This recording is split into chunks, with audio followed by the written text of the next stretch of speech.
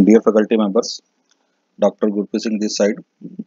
In the last 2 days, I have been receiving calls from my fellow colleagues that how we can assign the students to a faculty member. So this video is basically for the college admins. Whosoever student registers comes into your dashboard area.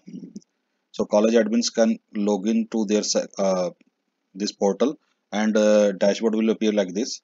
Like in this dashboard, 27 students have been registered and I have already assigned 25 students to some particular teachers or sections. Only 2 students are left unassigned. So I am showing you how to assign the unassigned students to some particular faculty under a section. We have to create the sections under the faculties.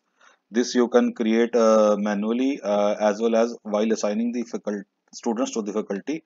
You can also create so I am going to student management. I'm hiding some area because of the personal details of the students.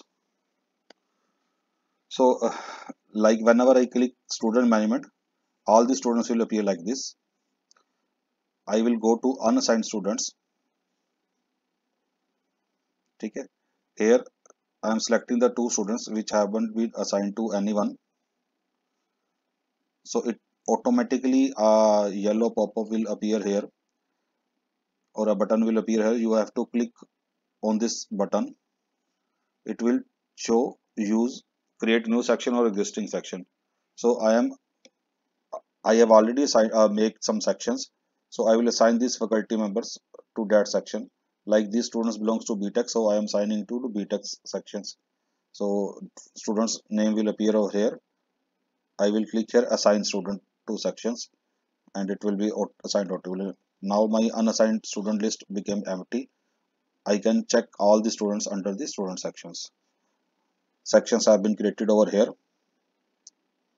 You can create the section manually as well as it will appear here. So it will also show me the list of the faculty member, whosoever faculty member is maintaining which section. So thanks for this video. So I request you all the faculty members kindly subscribe to my channel because whenever we will make some more videos, it will automatically come to you. Thanks for watching.